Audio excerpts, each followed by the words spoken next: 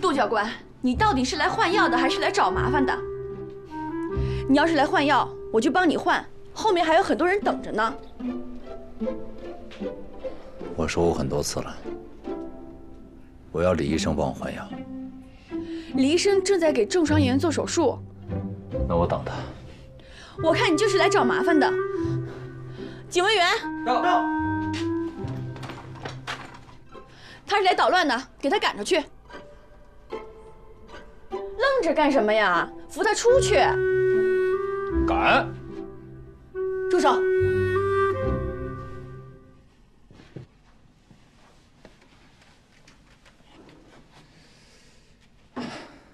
木兰，都听你到底想干嘛？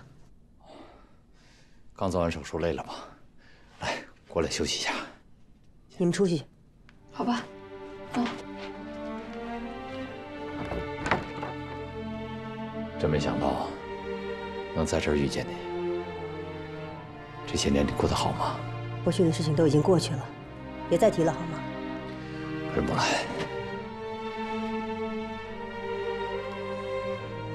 你要是想换药就坐下。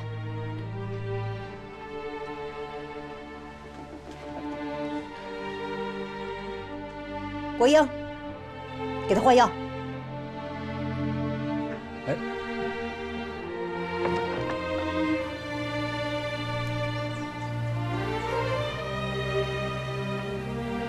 教官，杜教官，哎，杜教官，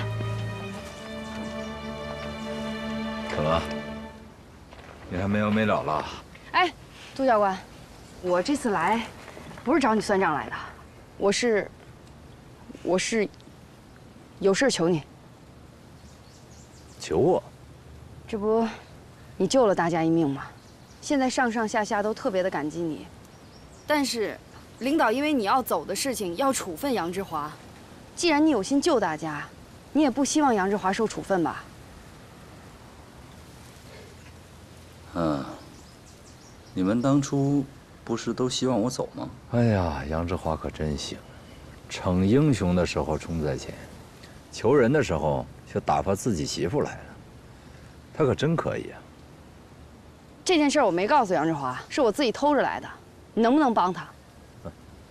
我帮过他了。那天晚上我救他们，就是帮他。但至于这次处分，那与我无关呐。好，既然你这么说，我也没什么可说的了，就当我没来过。等等，可你毕竟是来了，好吧，我可以答应你。我不走了，但不是因为杨志华。至于给不给处分，那是你们政委的事。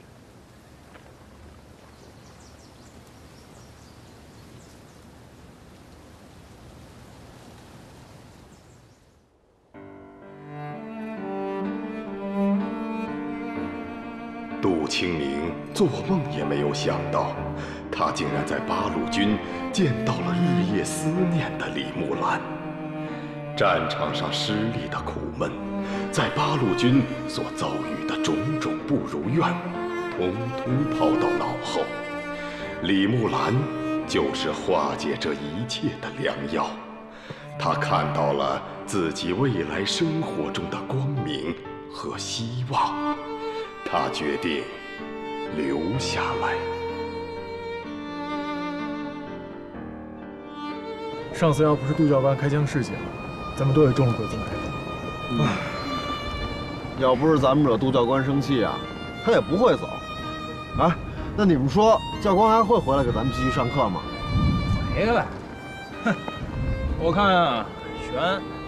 这杜清平这臭脾气，咱上次给他那么大下马威，他要能回来才怪呢。哎，这下可惨喽！没教官还训练个屁呀！杨二弟，要我说吧，这事儿都赖你。你说你没事儿摔人教官大喇叭干嘛呀？朱乐天，你这个人怎么这样？我怎么了？你怎么净把屎盆子往别人身上扣？哎，转过来，因为我不知道啊。前几天在训练场上是你们惹教官生气，他才走的。现在怨我，你讲不讲理？哎，不是，我怎么不讲理呢？那你摔人大喇叭还有理了？我摔他喇叭，他走了吗？是不是你们欺负他？行了，啊！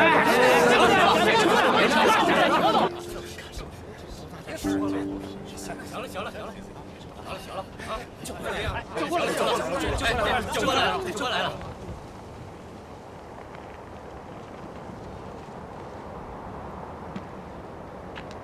怎么都不说话了？啊？这是懂得守规矩了是不是？哎，你们好好回答我啊！还想不想请杜教官给咱们上课？想。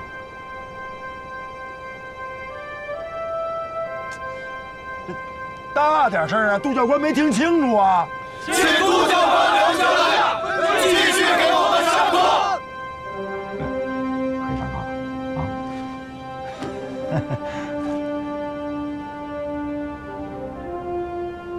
学员们，从今天开始，我们就要进行正规的炮兵训练了。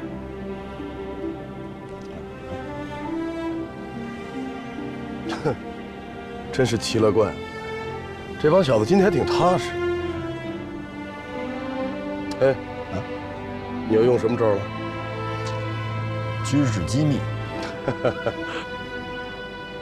同学们。今天给你们介绍2种我们炮兵重要的测量工具，一个就是这个炮对镜，另一个它叫方向盘。哎，首先给大家介绍一下炮对镜。炮对镜是我们炮兵的重要测量工具，它有2个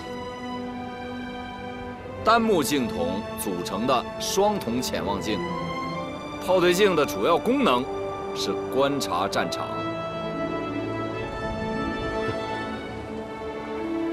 你有没有觉得，杜教官这种专业的理论课，咱们的战士很难理解？你不是也常说吗？这炮兵测量是非常重要的一课呀。你可是伏龙芝毕业的啊，这点你不会不知道。哎呀，行了。咱们炮兵的文化水平就是有点差，杜新明的理论课战士们难以理解，这是个问题，我会想办法解决的。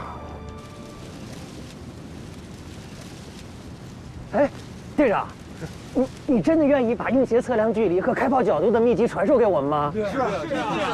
哎，兄弟们，咱队长开炮的技能，大家都见识过吗？见识过啊！再给你们说个秘密，咱队长啊。以前就是靠着一双鞋，测绘距离，那大败杜教官的正规部队。别说话，队长，你是怎么做到的？快教教我们。教的，快点说啊，队长。听着啊，我先问你们一个问题：你们每个人对自己身上哪个部位的尺寸最了解？身高。你说的没错，身高，但是身高能当标尺吗？那不能，不能。虽然是知道，但是自己眼睛看不见。对，身高应该不能用为做标尺。对。还有啊，胸围、腰围、袖长、头围，你们都知道吗？不知道。不知道吧？但是你们每个人穿多大码的鞋，自己都清楚吗？知道。所以说，自己身上的鞋就是最便捷的标尺。因为什么？因为只有你们每个人自己才知道你们穿多大码的鞋。还有，鞋跟着你，你走到哪儿，它就走到哪儿。啊！所以每个人自己的标尺都是不一样的，所以就可以用它来测量火炮的角度与方向。来，把鞋都脱下来，我教你们。快，大家试。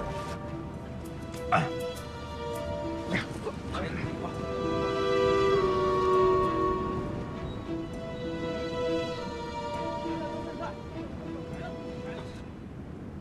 杨志华，你干什么呢？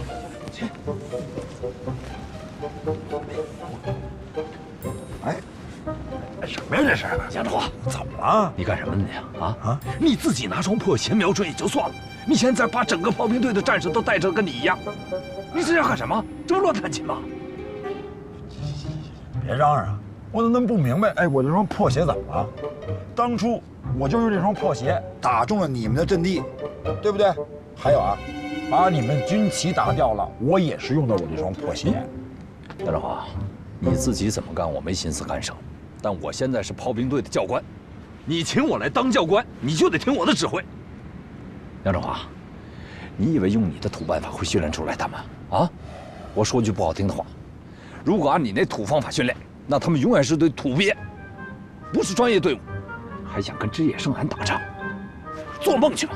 哎，我原本不想跟你说啊，既然今天把话说到这份上了，连土鳖都出来了，那我就跟你说说，你那理论课，我的战士们都听不懂，不是因为别的啊，因为我的战士都是土鳖，所以他听不懂。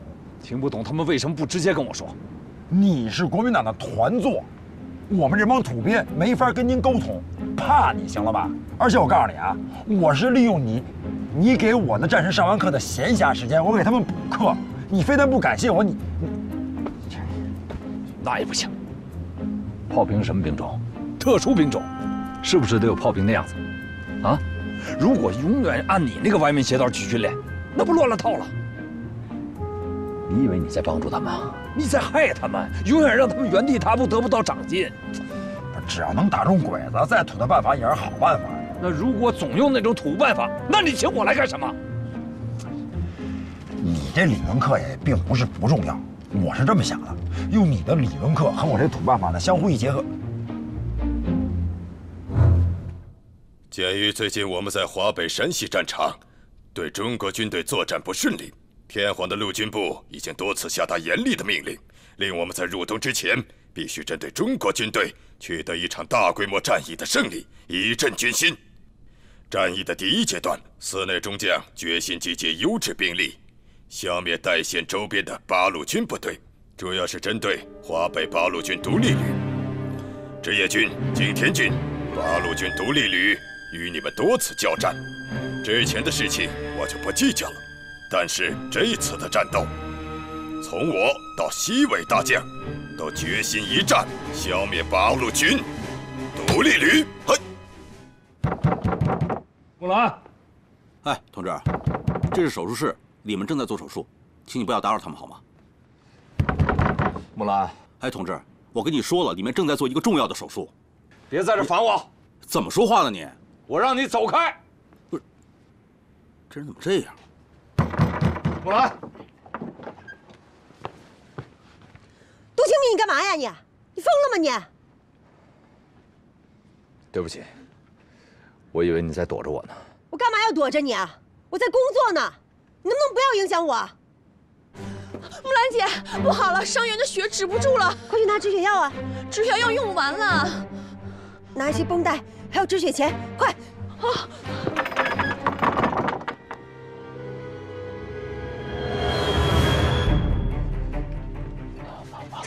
哎，都别偷懒啊！是，大个儿，你白长那么大个儿了，使劲点擦呀！哎，咱得把这大炮啊擦的跟杜教官说那个，咋说来着？一尘不染。哎，对，一尘不染啊！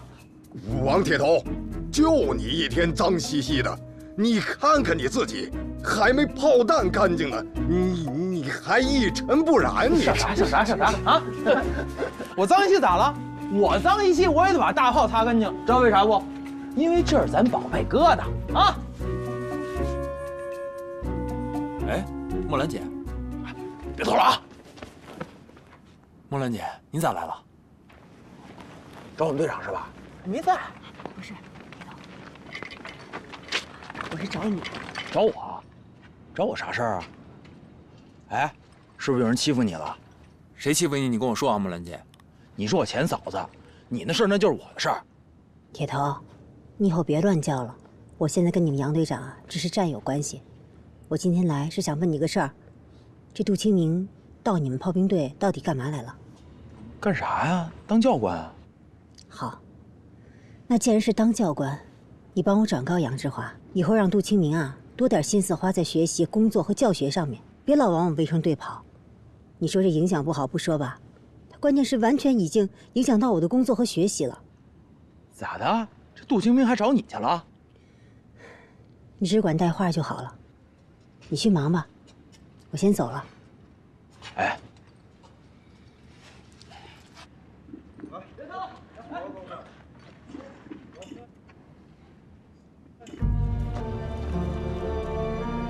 明天到我办公室。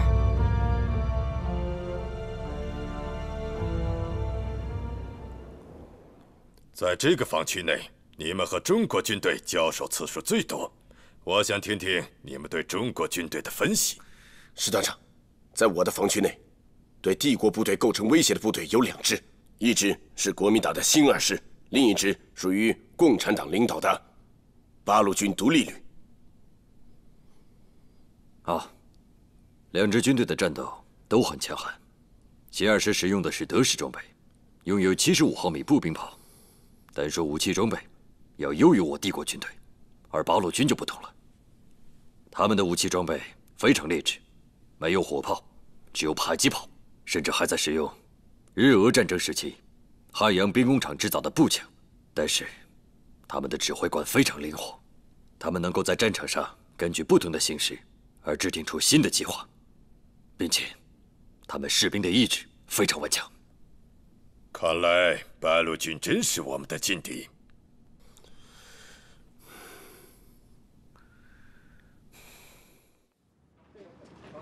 哎，到底什么事儿啊？大惊小怪的。闭嘴！啥都甭问。不是，到底干嘛去啊？带你见个人。见谁呀？没瞅，一听就知道。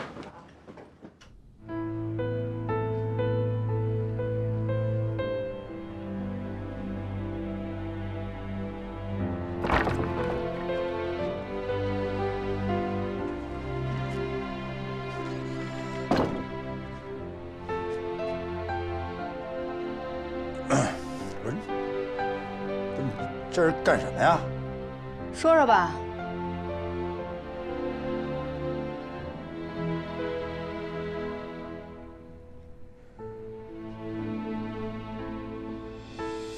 行了，今天人都到齐了，咱们就在这儿打开天窗说亮话。哎呀，说什么说呀？有什么事能不能回家说呀？不是，这是办公的地方，不是你拉家常的地方啊。这地方怎么就不能说了呢？ 是你不想在这儿说呀，还是你觉得他在这儿会觉得尴尬？杨志华，你到现在还惦着他，你是不是到现在心里还有着他呢？说什么呢？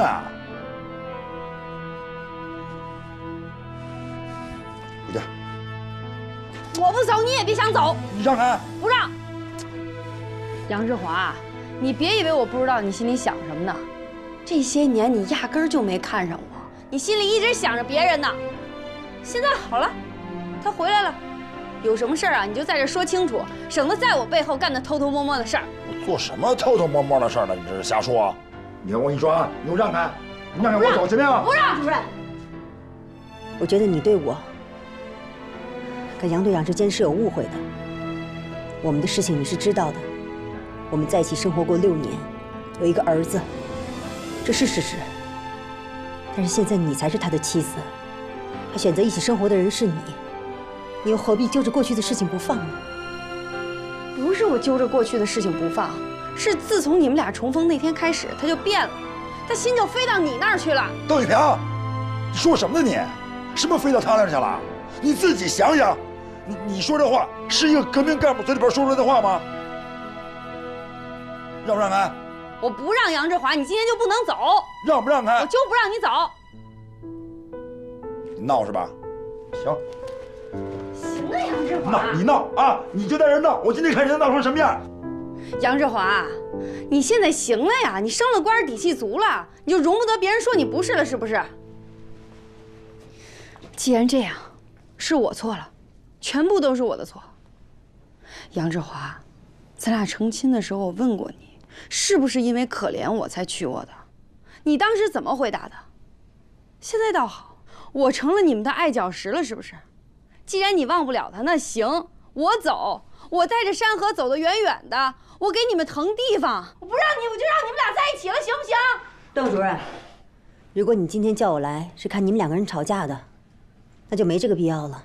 这是你们夫妻两个人之间的事情，我一个外人在这不合适，我先走了。不行，你别走，你今天必须当着我的面把话说清楚。你们俩现在重逢了，是不是想继续在一起啊？你们到底怎么想的？邓主任，你想多了，过去的事情就让它过去吧。我不想跟你解释。你不想解释，不想解释也得解释。你过来，你当着杨志华的面把这件事儿给我解释清楚。不是你到底？你们俩怎么想的？好，我解释，我解释。如果你觉得我跟杨队长之间还有关系的话，那就是他是我孩子的父亲，仅此而已。他来看孩子，不能拒绝他。其他的事情，你大可以放心。我现在就想跟我的小华好好的过日子，不想打扰你们的生活。李木兰，你说的是真心话吗？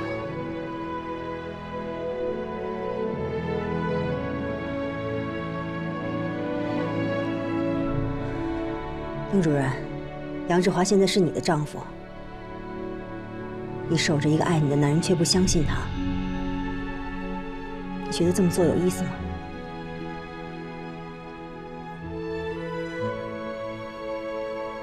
来，从咱俩结婚那天起，我什么时候三心二意、不负责任了？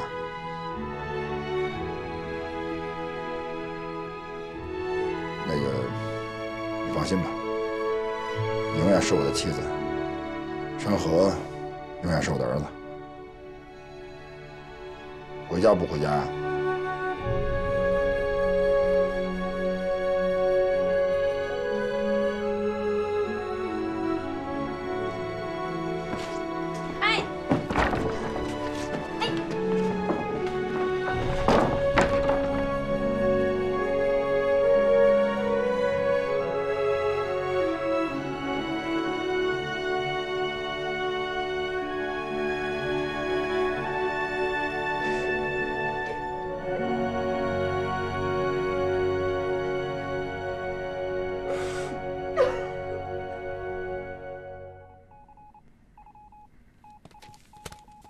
这情报上说呀，日军又要展开大规模的进攻，而且主要目标就是我们的独立旅啊！你这帮小鬼子还真给咱们较上劲了。通知各团，做好备战的准备，补充武器弹药。用意，部队！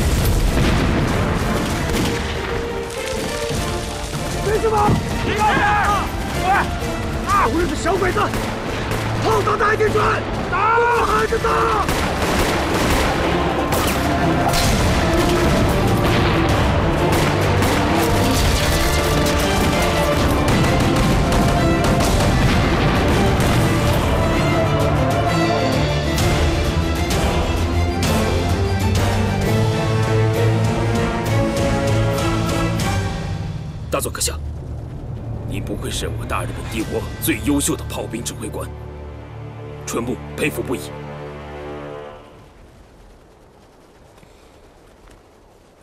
没有什么值得佩服的。如果我的对手很强，会促使我发挥更大的能力，去对付他们。只可惜我的炮口对着的是一群不专业的人，他们连穿军装的资格都没有，简直就是一群乌合之众。整个山西战场，只有杨志华和杜清明才是我的对手。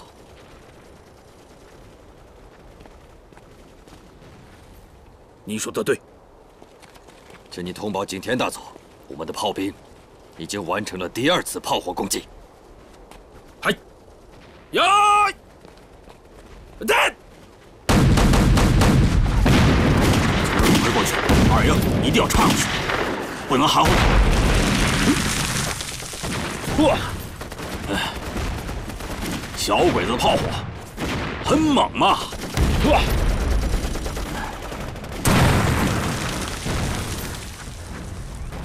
报告旅长，说，小鬼子第3轮冲锋又被33团打退了，但炮火猛烈，正面李华兵他们已经快顶不住了。真没想到啊，这鬼子的一个连队怎么配备这么强大的火力呢？哎，我们的炮呢？杨志华呢？在什么地方？告诉杨志华，叫他把敌人的炮火给我压下去。是。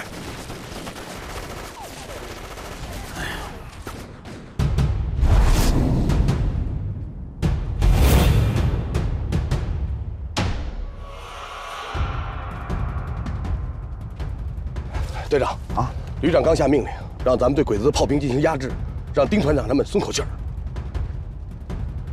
这不完全是扯淡吗？孙小五，队长，快点测算一下1连阵地的准确坐标。测咱自己的坐标啊？让你去就去，快点！是。给我接丁团长。是。好了。哎喂，丁团长。你赶紧让李华兵的1连撤离阵地。什么？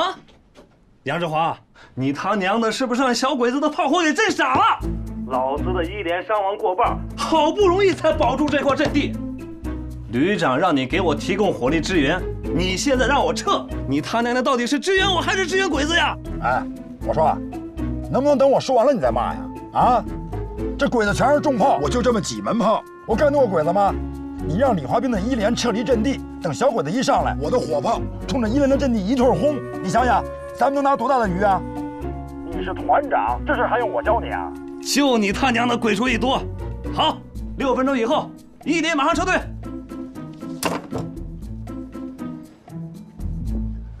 让所有战士准备好，准备。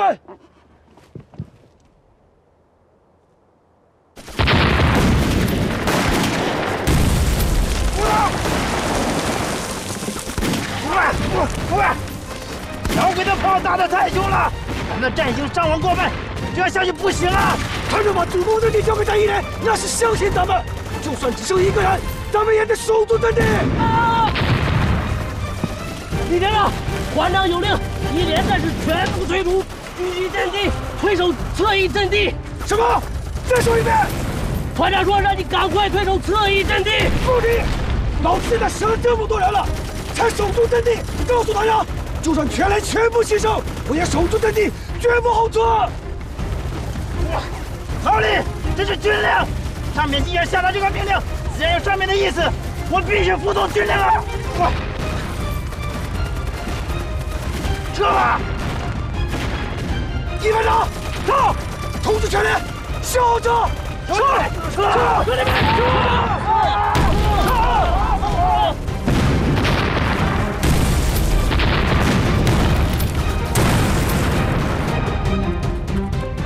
报告大佐，在我军的猛烈攻击下，已攻破敌人的前沿阵地。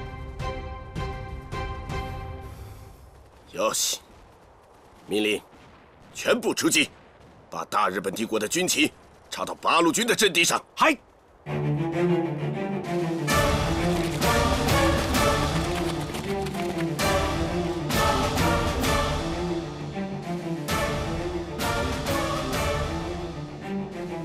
队长，小鬼子上阵地了。好，哎，都听好了，照着1连阵地给我狠狠的轰！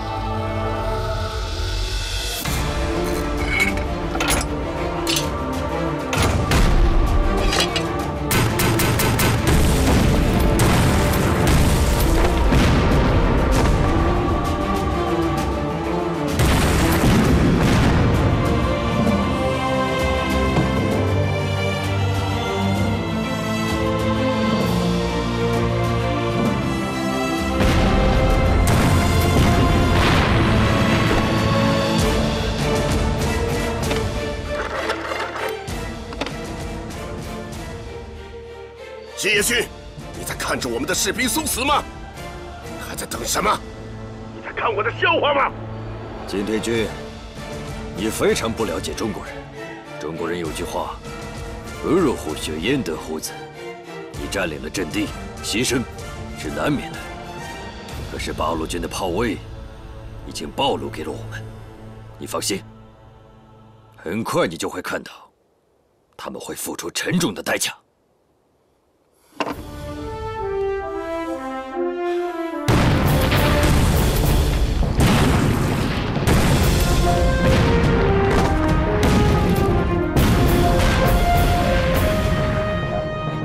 八路军是好惹的吗？想从咱们眼皮子底下过，得留下买路钱啊！对，轰，给我狠狠的轰！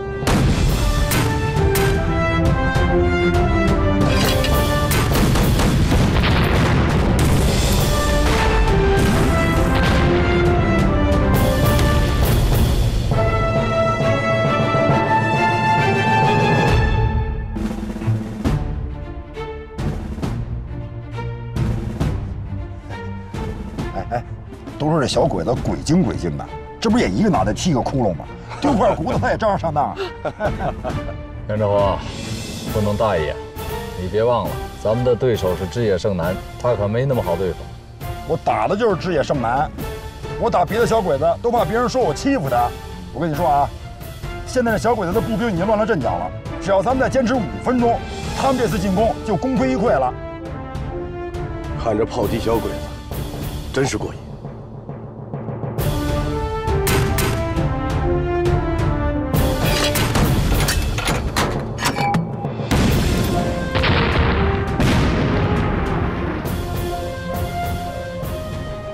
杨世华，我们的炮位已经暴露，得赶快下命令转移啊！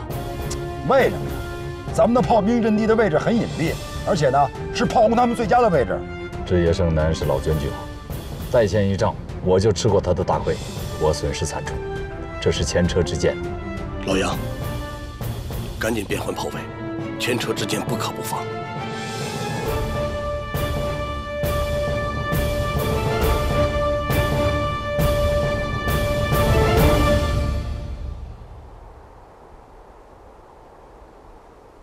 狗日的杨志华，怎么回事啊？这炮刚开了几发就没声了。同志们，我讲2句。咱们的大部队现在转移，我们现在的任务就是死守住阵地，给大部队转移多争取时间。咱们要死也得拿着小鬼子做垫背了。好，是，准备战斗。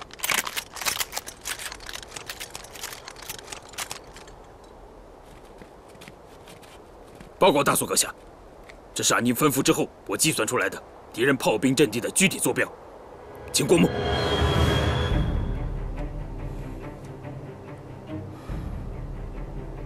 非常好，春木，你做得非常好。下面我要看你的表演了，我希望你瞄准敌人的炮兵阵地。嗨，一定完成任务。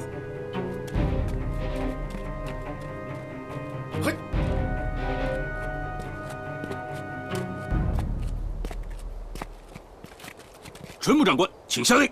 你先让开，我亲自来。嗨，马上下命令转移吧。所有人，转移！快转移！快撤！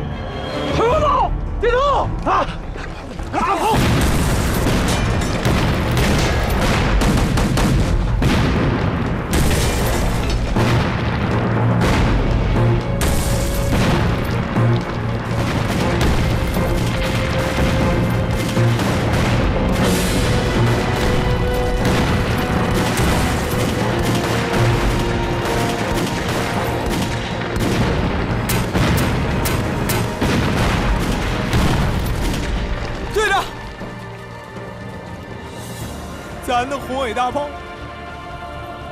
没了。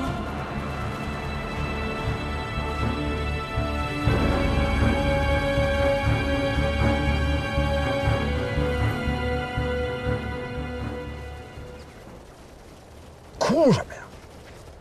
人命重要还是炮重要？杨队长，大部队成功转移，师部下令，让你不撤退。好，准备撤了。哎，等等，撤什么撤呀？李华兵所有的人都在阵地上呢，咱们撤了，他们没有炮兵支援的话，他们都得会死的。杨志华，你冷静点好吗？你考虑过吗？眼下我们就拼尽全力去救他们，也未必能救得了他们，没准儿还得让我们炮兵部队遭受灭顶之灾。你必须权衡得失了，战场上总得有牺牲吧？啊，牺牲步兵，培养一个炮兵有多不容易，你最清楚。你看看他们，这些都是你培养出来的炮兵啊，你舍得他们哪个去牺牲？什么意思啊？我怎么听你这话像做买卖啊？这是打仗，不是做买卖。啊，炮兵的命就比步兵值钱吗？我说的是事实。李华兵是咱们的同学，同窗之谊，不救他吗？看着他死吗？我首先是个军人，军人最忌讳的就是感情用事。哎，那我想问问了，要是黄振涛呢？要是黄振涛在前面，你也不救他吗？这是两码事。第一，你的炮位已经暴露，所以必须撤离。第二，因为你刚才的迟疑，已经损失了几枚炮。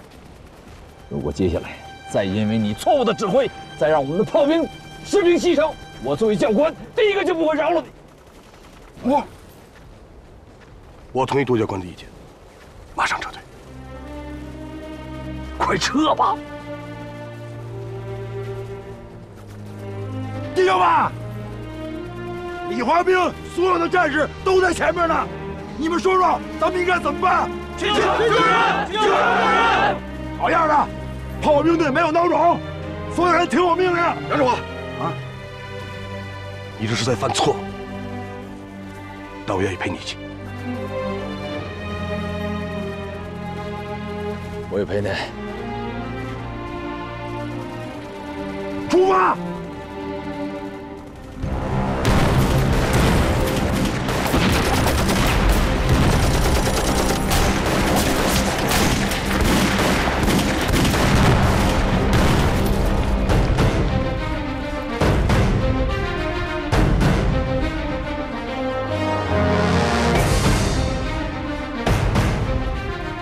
炮阵，快！快！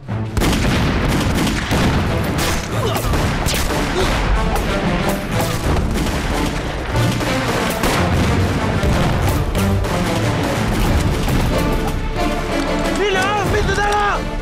无人呢？我也没子弹了，我也没子弹了。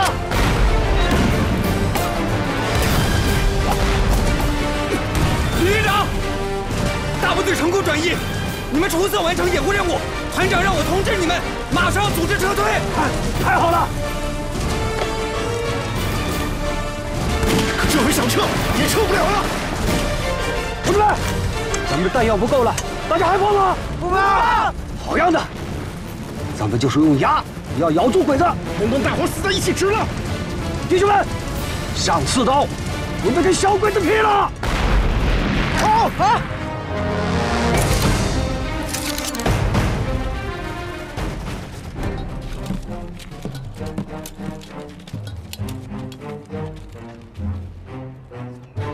已经暴露在火力点，只有你杨志华有这个胆子。哎，志野胜男不会想到吧？啊，我来撤去。好，赵弟、叶春来，你们两个各负责一门炮。乐天大个，你们两个负责填弹啊！把平常训练的力气给我使出来。是。你们八路军的主力已经转移了，只要大炮一响，就是我们跟志野胜男的炮兵部队的较量。怎么样？有信心吗？瞧你说的，有你，还有老陈在，支也就不在。